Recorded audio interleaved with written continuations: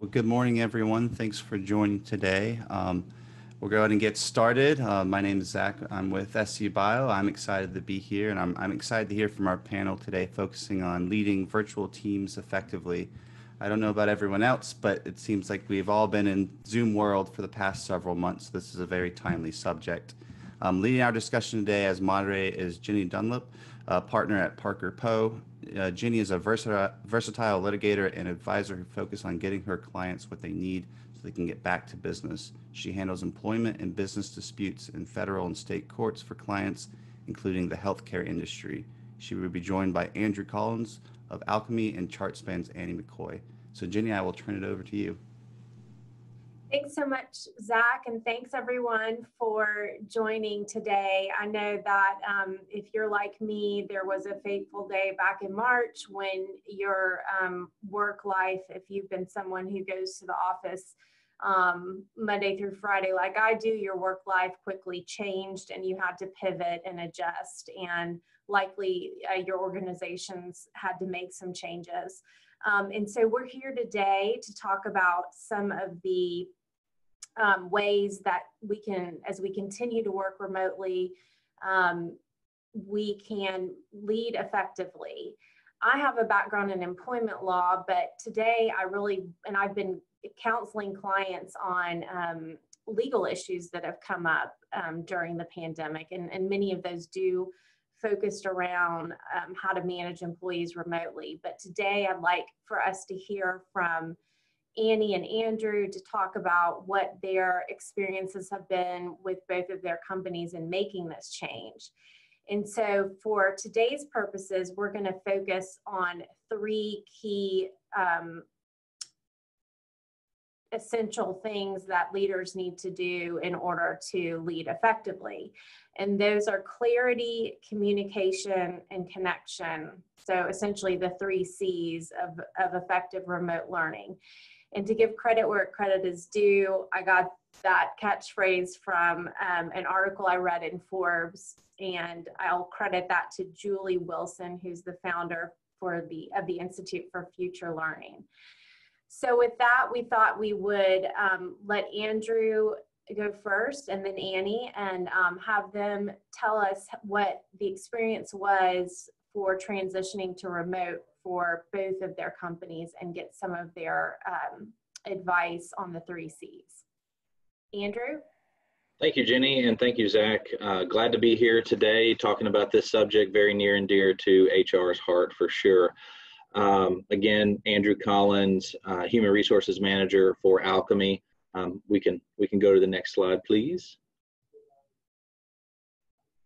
So a little context will help with my following slides on what is Alcami.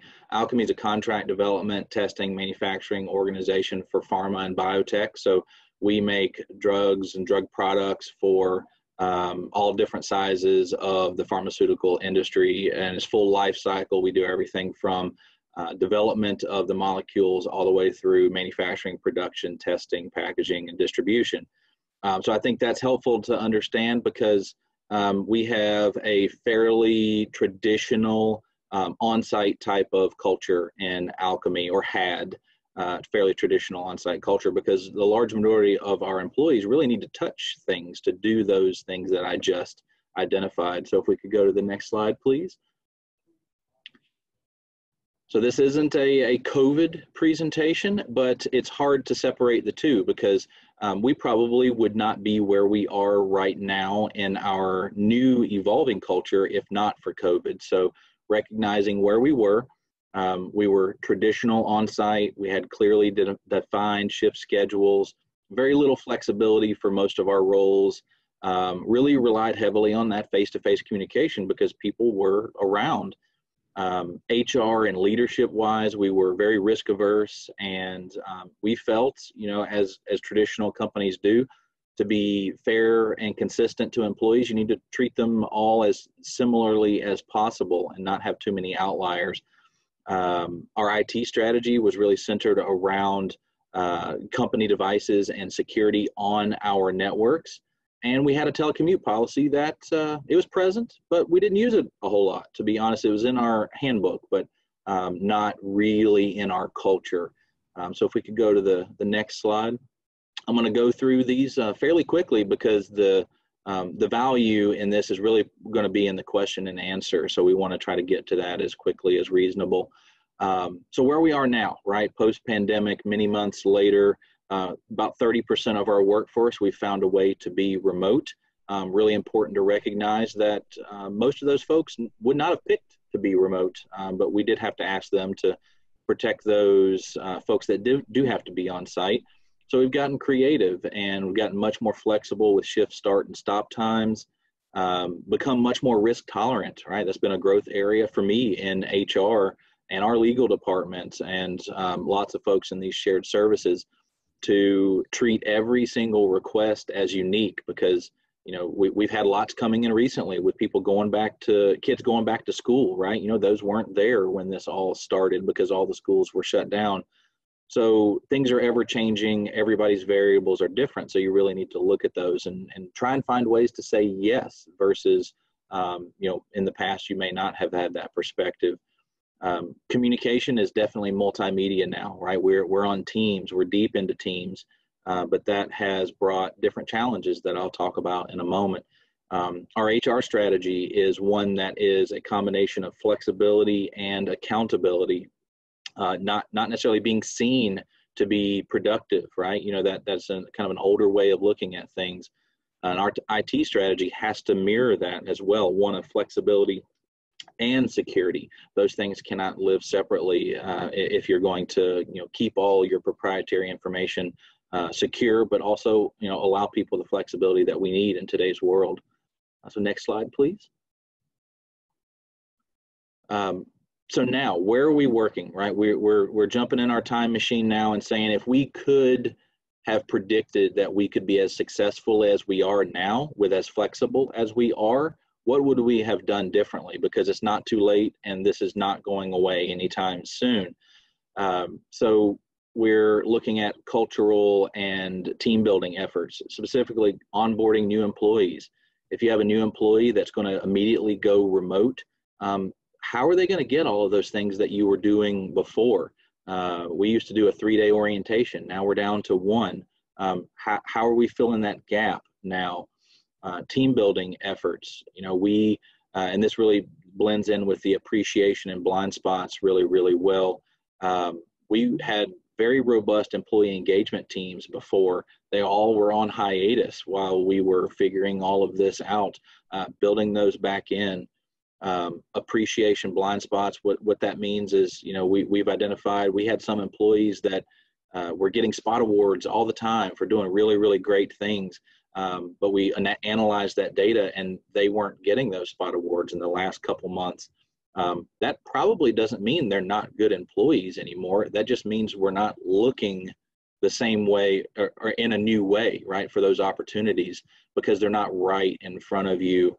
And easy to do. So you've got to think a little bit different than you were before, and data can help you do that. And then training for employees and leadership. I'll give you one little example there. Microsoft Teams, right? When you introduce a new tool, you don't always appreciate some of the challenges that it'll come with.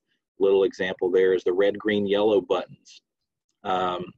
When you're in a culture that is very on-site, and then you go to a tool like that has those status updates, it can be easy for a manager or leader to look and say, if it's yellow, they must not be productive. The tool's not perfect, and let's say they're at home with a kid for, you know, the whole day, they're doing virtual learning.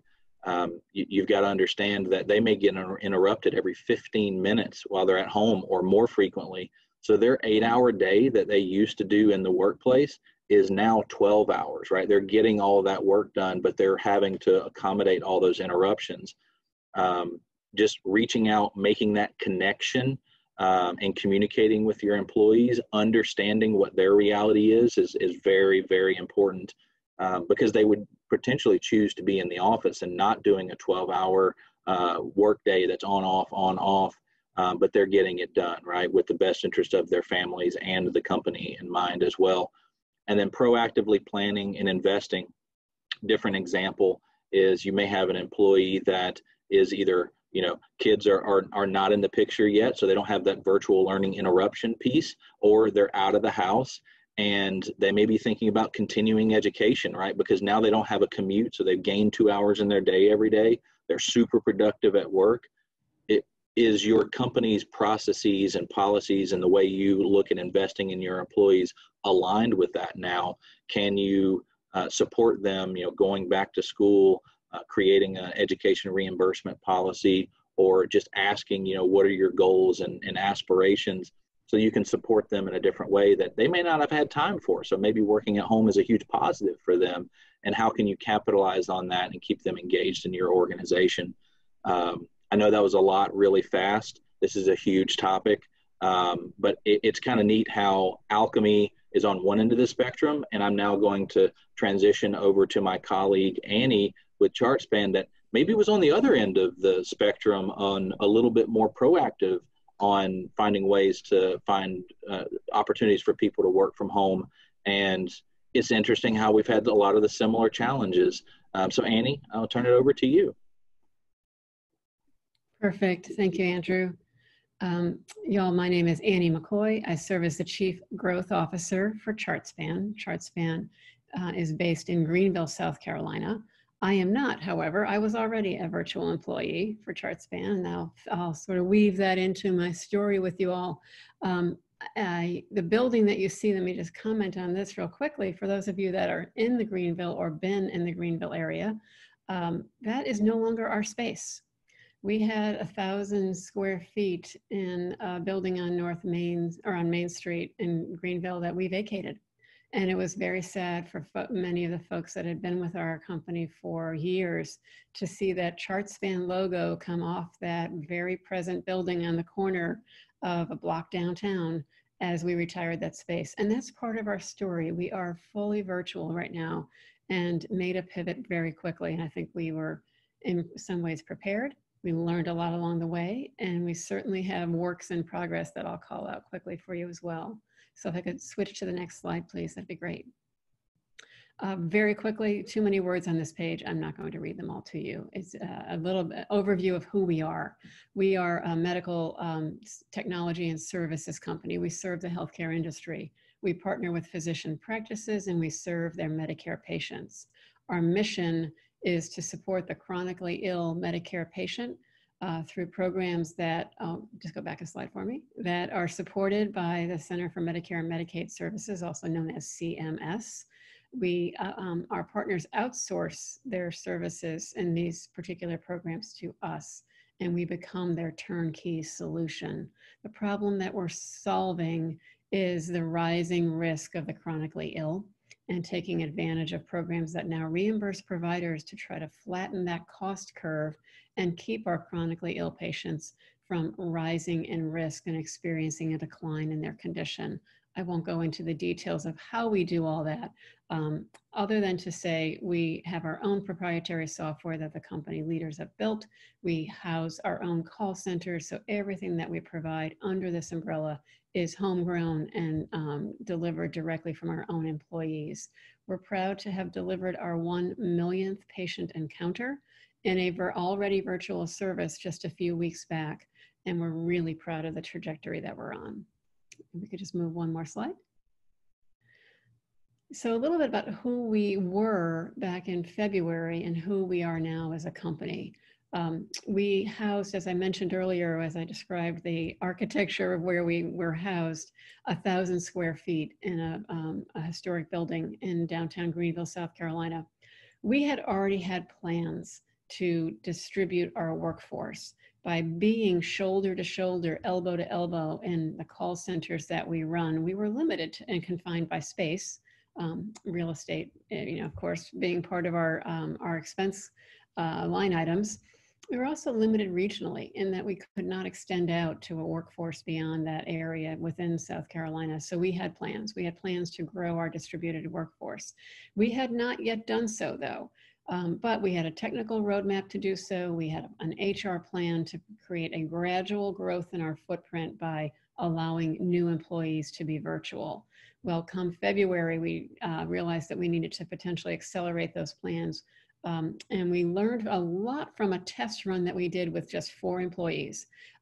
Not all of that pilot was a success. So we took those learnings and then literally fast-tracked ourselves in March. I was already a remote employee. In the growth role, I oversee a sales force and a client success team who are already virtual. So my world was operating somewhat virtually, although I was in that Greenville office for up to 8 days a month. I commuted back and forth, but everyone that I managed, minus 4 people, were in their own distributed workforce model. But our employees who deliver our services were not. So we literally, on a single day, as many of you did as well, made the decision it was time. It was time to spread out. It was time to get people home. And we executed a plan to distribute all of our employees, and just about 150 to 170 that work in serving our patients and our providers that were previously 3 feet or less away from each other in call centers, and everyone was home within 10 days. We were very careful in how we executed, and I think I can stand on the shoulders of my colleagues who made these plans happen and claim success. It meant moving our technical infrastructure to a remote model. We have to work in a HIPAA-protected environment. We are interacting with patients. There are security and privacy rules that we have to honor. My colleagues can tell you a little bit about that as well, but we quickly made sure that we had all the mechanisms we needed to protect patient information and to provide secure workplaces for our employees in their homes.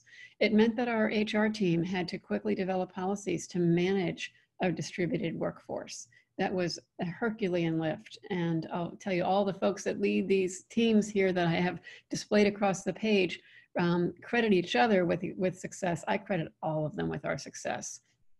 We needed to move our call center leadership and the telephony equipment that was already in a virtual environment with our provider, but make sure we had the mechanisms in place to run a help desk for our employees, to create access to team leaders and supervisors, and have a call center mechanism that could support our staff as well as the work that we do. And then lastly, the people that lead our facilities. As I said, we cleared out of a large space very quickly and left the workspace behind us to sort of be disseminated, to close that down, find new workspace for our technical equipment.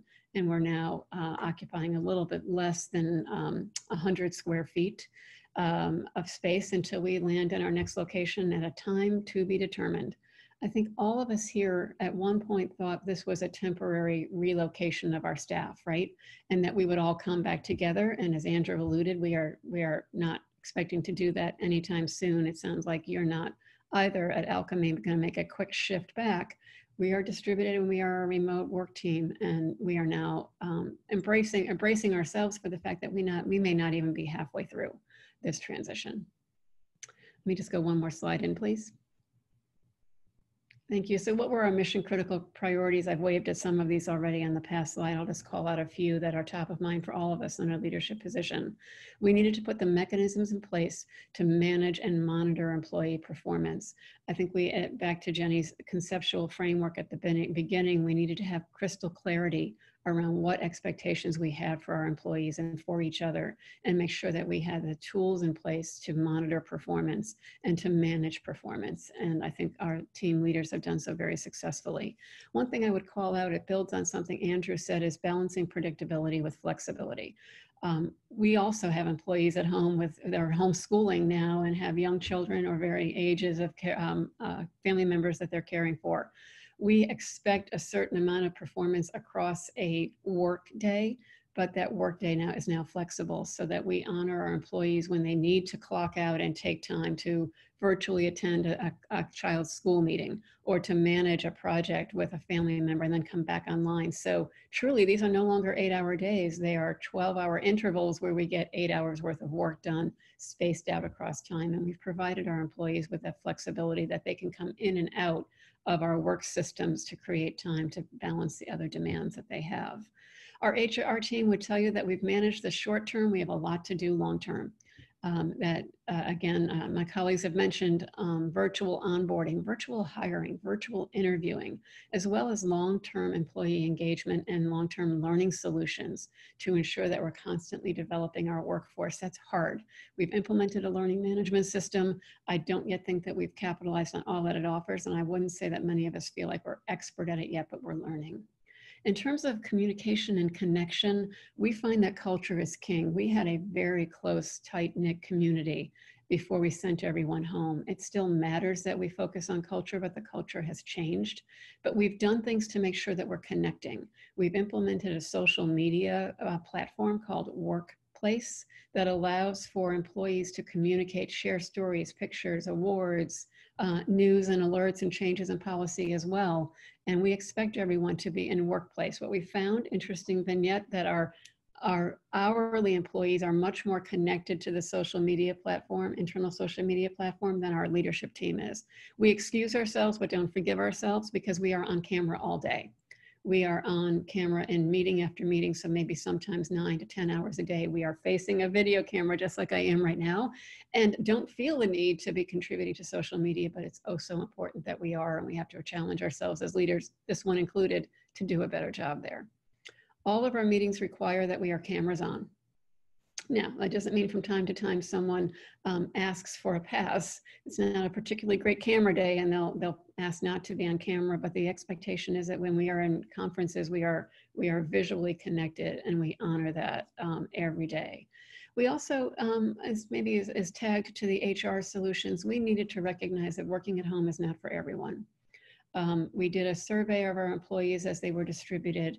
Overwhelmingly, 92% said that they were satisfied, and if given the option, would continue to work in this manner. There's a handful, small handful, who cannot make it work for any number of reasons. We need to honor them. We need to create an open forum for communication and help them find other opportunities if this work setting is not going to be ideal for them.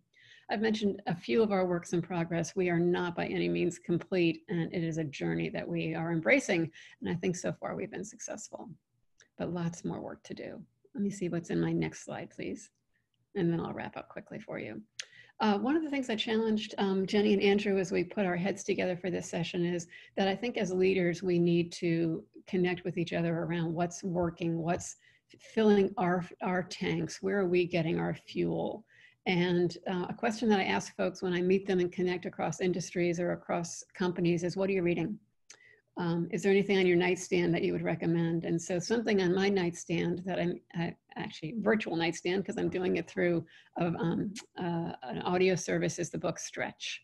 It is a work by a gentleman named Scott Sonnenschein. I will recommend it highly for you. It helps us, his work helps us understand what's in our individual DNA that makes us stretchy in times like this, and where do we find employees who do not have that ability to stretch, and they begin to exhibit a different set of behaviors that we need to recognize and respond to. Not everyone is stretchy. And as we push some people who are not to try to accommodate the needs of our workforce, we may be actually isolating people and beginning to compare them to each other. It's just a really fascinating piece of work that I'm finding insightful, especially now. Let me turn that back to you folks. Happy to entertain questions or further conversation. Thanks so much, Annie, and thank you, Andrew. I think that there were some great takeaways from both of your presentations. Andrew, I really think that the concept of being flexible is a bit of a pivot, especially from an HR standpoint, because as a sort of an HR lawyer, the advice I always give is be consistent, and it is important, but it's important now to make a pivot and realize that everyone's dealing with different set of circumstances depending on their home situation. Annie, I love the idea of ChartSpan's internal social media platform. I think that sounds great. It's a way, I think, to have people stay connected, because so many times we hop on the Zoom meeting or the Microsoft Teams or whatever platform your company uses, and immediately it's straight to business. And so you don't have that chit chat that you might have at the beginning of other meetings. So I love that idea. And the employment lawyer in me says, I'm sure you have some good guidelines about what's appropriate and what's not appropriate. So we have some time left. I have some questions, but Morgan, I'll ask you, do we have some questions from the participants that they'd like to have Annie or Andrew address? At this time, I don't see any come through, but we definitely would love to hear questions from our audience. So please put it in the chat, because I know our panelists are eager to connect with you and answer any questions that you might have. So Jenny, take it away for the first few. Sure. Andrew, I'd love to know, since it sounds like your experience was a bit more reactive at Alcami than ChartSpan's. ChartSpan was already in the process of going virtual. Are there any advantages that Alcami has seen with having more employees work remotely? Yes, absolutely. I'll tell you that there's not a long list that we would put out right now, just because of the nature of, again, there's only so many people that we can send home, because when you're running instruments and manufacturing equipment, you gotta be there. But we've stretched and bent quite a bit and sent quite a few folks home.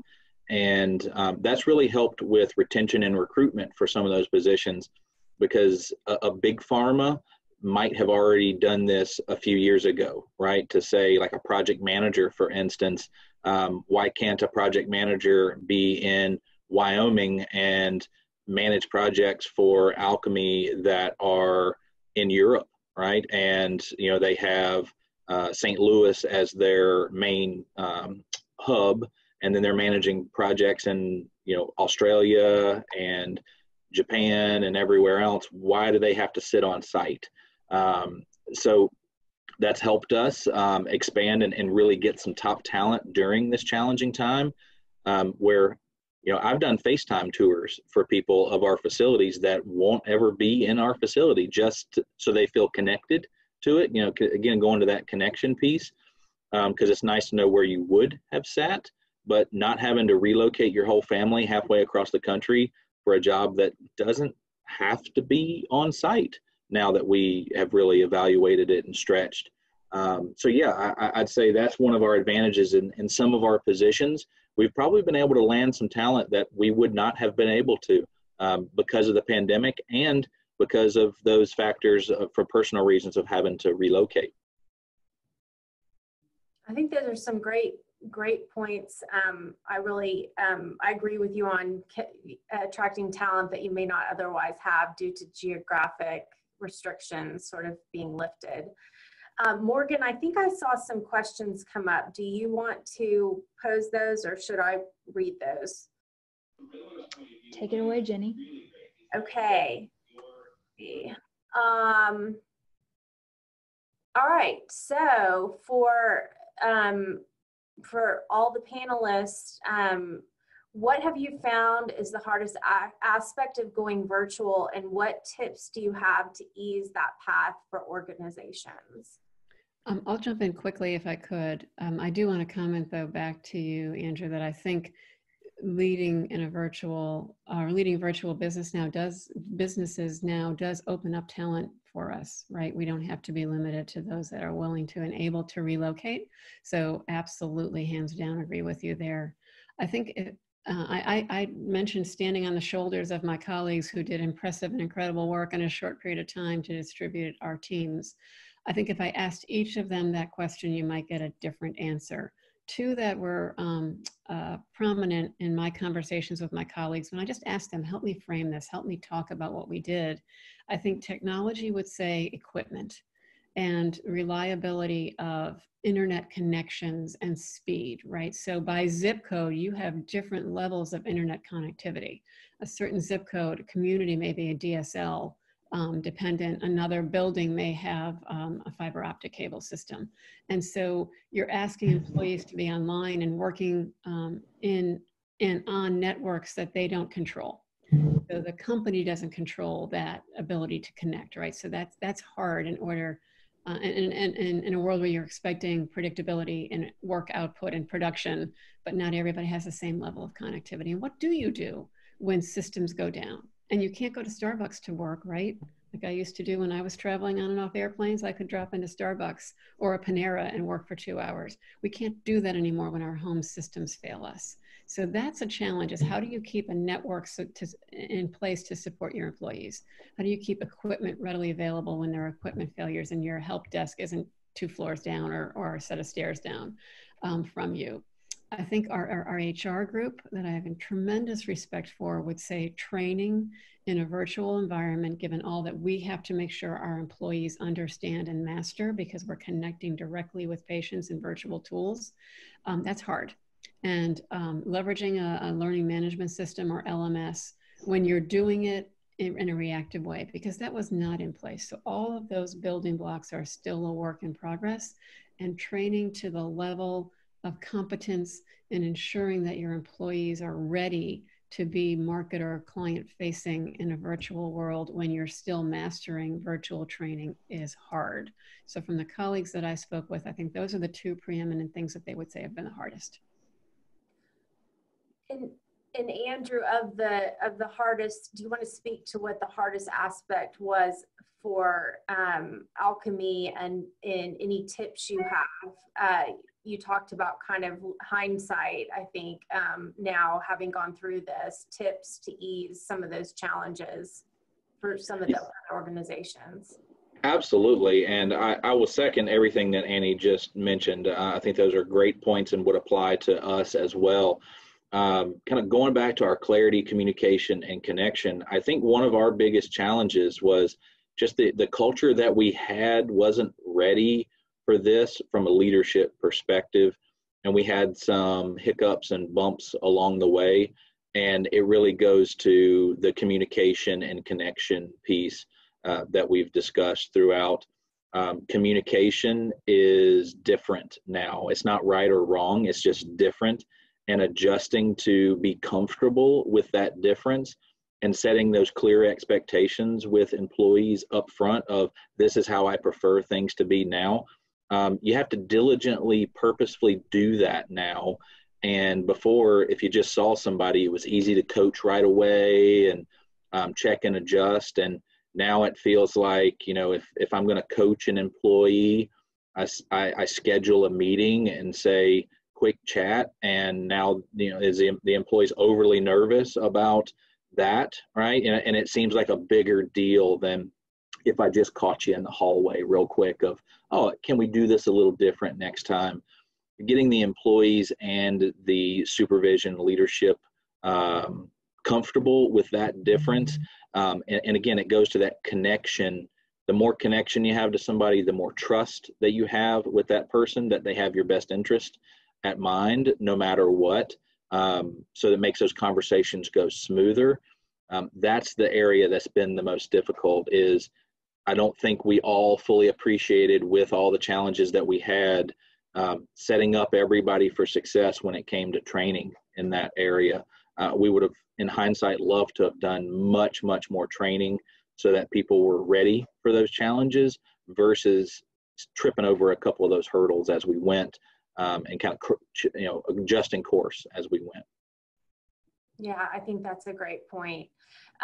We're getting close. We've got about 7 minutes left in the session, and I see another great question that I'd love to hear from both of you all on, and that is, have you seen employee motivation and productivity change in a virtual environment? Would you like to go first, Annie? Just a couple of stories. Again, I'm telling stories from my colleagues, but I'll tell 2 instead of 1. One, I'll talk about our sales team, and then I'm going to talk about productivity and the clinical workforce that we have. Sales team was remote, as I mentioned, but our sales model required, and I mean required, that our sales executives request and organize a meeting with prospective clients early in the sales process.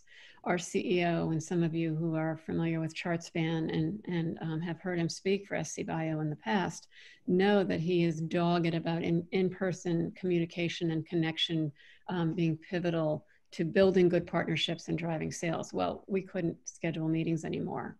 And we went from a model that was built and predicated upon establishing a connection with physician leaders and administrative leaders of physician practices to, you now have to create all of that magic over a video connection, and you will never physically meet the prospective client during the sales process in person. We worried terribly about how that would hurt our ability to drive sales. And I can tell you we're performing at, if not better. We still have a lot of work to do in sales on our growth path, but we didn't find that we were losing deals because we couldn't meet in person. We were adapting to how to engage people in the value and the mission of what we do in a virtual environment. So I tip my hat to our salespeople and our client success leaders as well, because if you're in those roles, you gobble up energy from the people in the room that you meet with. It is your fuel. And to take all of that and try to package it and can it and transmit it through a little bitty green dot on your laptop is just plain hard. And I think our folks have adapted and done well there. In terms of productivity, I find our folks are productive in my individual teams, and I don't worry about that as much because we are so connected all day long. I heard an interesting story from one of our clinical leaders that because now we're trying to work flexibly across a day and they have a workload to deliver, but they can pace it themselves, clock in and clock out where they need to.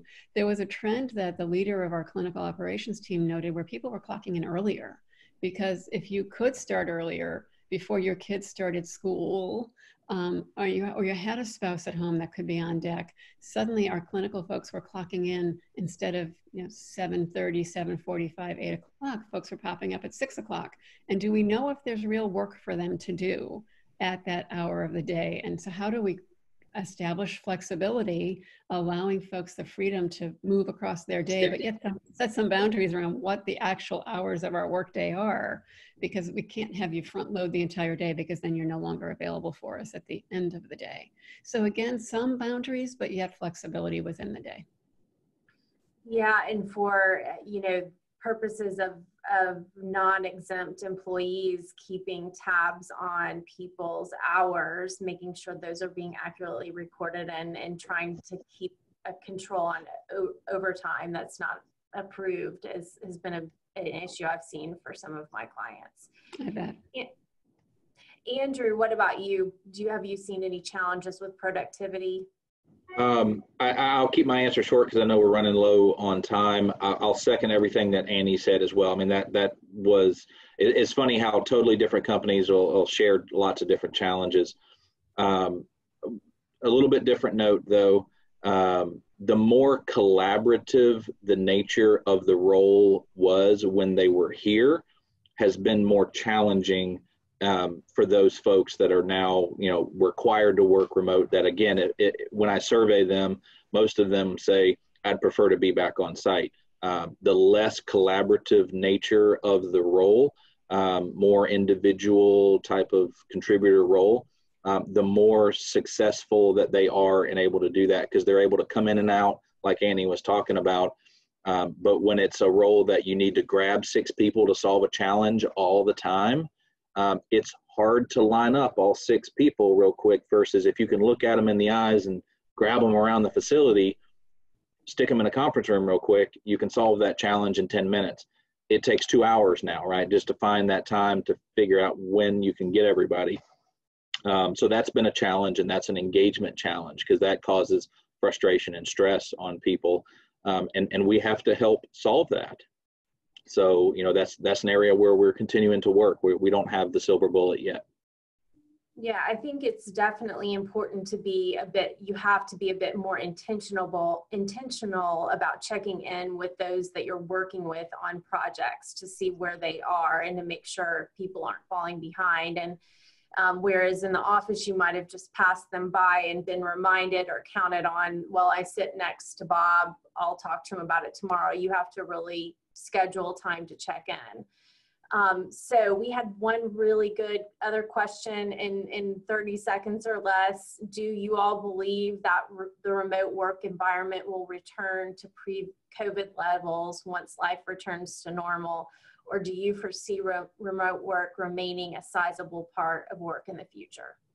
My answer is really short. it will not go back to the way that it was in my foreseeable future. So. Yeah, and Jenny, I have to agree with that.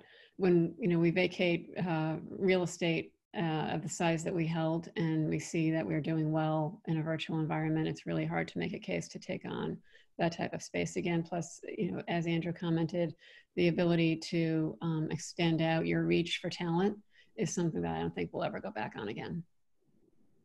I tend to agree with both of you. Well, it looks like we're at the end of the time. I'm going to turn this back over to Zach. Thank you so much, Annie, and thank you so much, Andrew. I've enjoyed talking with you. Thank you. It's been great. Thank you, Jenny. First, I want to start and thank all the panelists again. Thank you, Andrew. Thank you, Annie. Thank you, Jenny. Incredible content, incredible insights. And thank you, everyone that was able to join us. We dropped their LinkedIn profiles in the chat.